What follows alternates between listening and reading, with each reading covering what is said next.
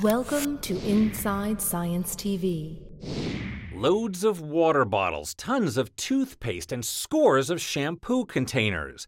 All of this is being thrown away at security checkpoints across the country. We couldn't take shampoo. Most recently, I gave up a full tube of toothpaste. It was over the 3 ounces. It happens to thousands of travelers each day. But this new machine may soon change the rules.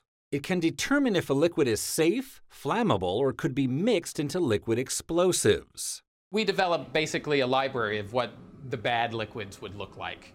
And then we can compare those signals to what we get on our system. Physicists have combined 2 technologies to create a cutting-edge scanner that gives a clear view of what's inside almost any type of container. It's called the LS-10. Its radio pulses first identify the container material, such as plastic, metal, or glass. Then an ultrasound wave passes through. Within 3 to 4 seconds, it returns information on the chemical properties of the contents of the container and compares them to a database of harmful substances. Here we get a green screen.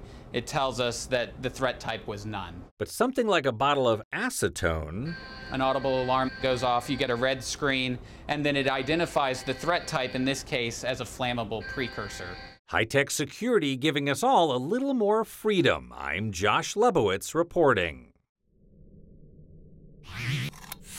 Inside Science TV.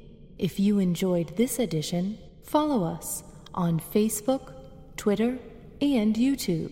Powered by the American Institute of Physics and a coalition of underwriters.